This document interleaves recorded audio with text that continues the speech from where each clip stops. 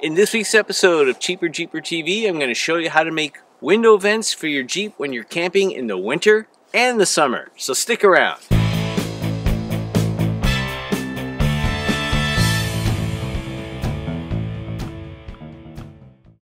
In last week's video, you would have seen that I made a diesel heater and I needed a way to get the heat from the heater into the Jeep.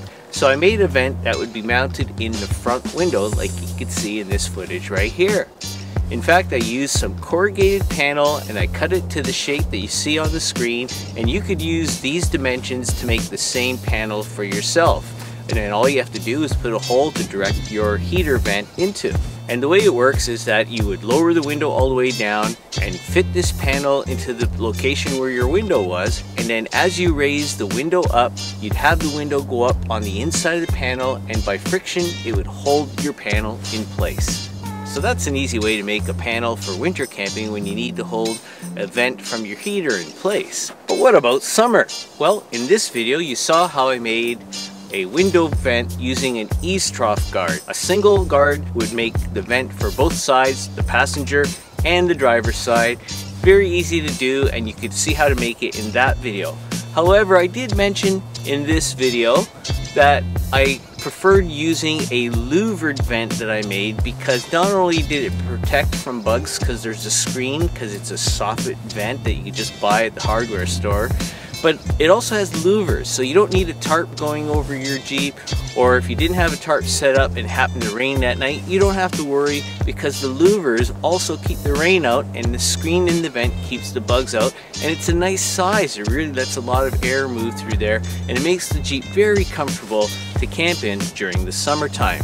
Now, the way I made it was I just added some strips of aluminum around the edge that I screwed on so it would fit the opening of the rear windows.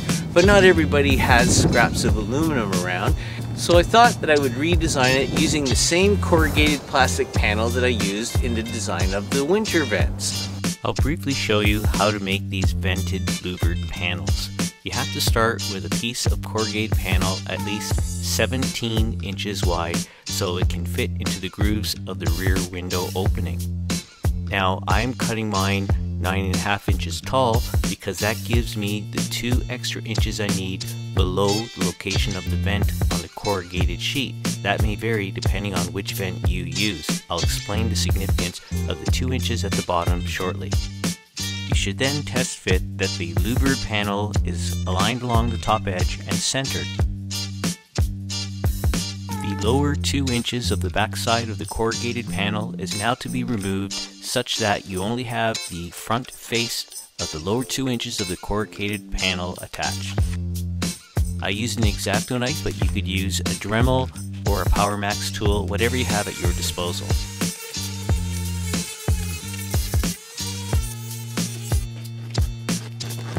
So now you have just your plain front side, and then the reverse side has the lower 2 inches removed at the back. To maintain rigidity of the panel, I chose to make 3 separate holes for the vent rather than one large one.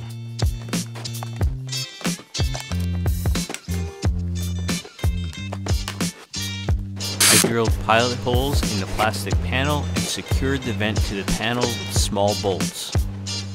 So I now have 2 panels, one for each side of the Jeep. There's the front, and on the back you can see the removed piece at the bottom which acts as a skirt, as I'll demonstrate shortly. So there's the 2 vents, and then of course you could spray paint it to your color of choice.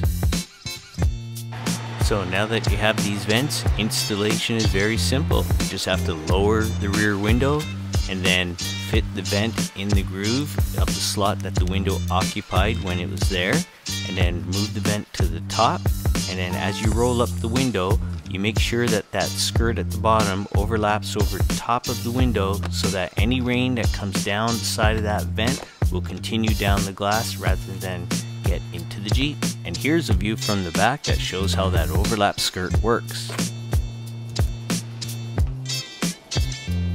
I love it. It's functional, it's inexpensive, and it looks good.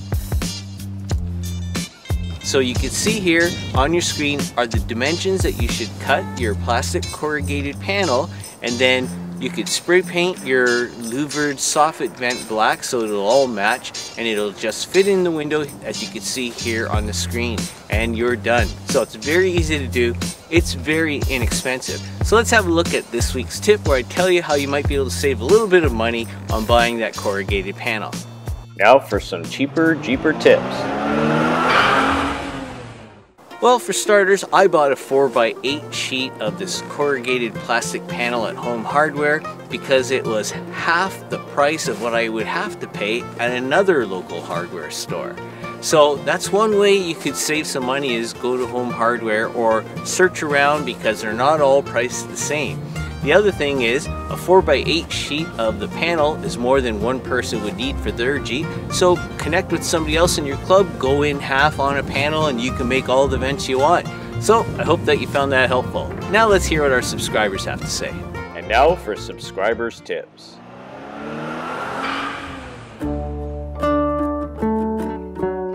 This week's subscriber tip has to do with last week's video on the diesel heater update. In particular, the connecting of the nylon fuel line to the metal fuel pipe inside the case.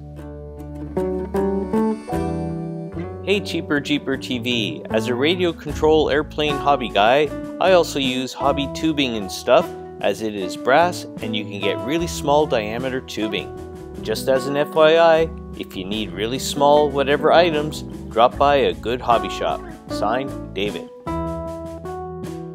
Hey David, this tip will come in very handy for our subscribers because I know it would have been handy if I had been aware of that myself when I was coming up with this design. Thank you very much. And if you have any tips that you'd like to share, please feel free to put them in the comments section below, as they may make it in a subsequent video. Hey, that's it for this week's episode of Cheaper Jeeper TV. I hope that you found it helpful, and if you did, how about giving the video a thumbs up?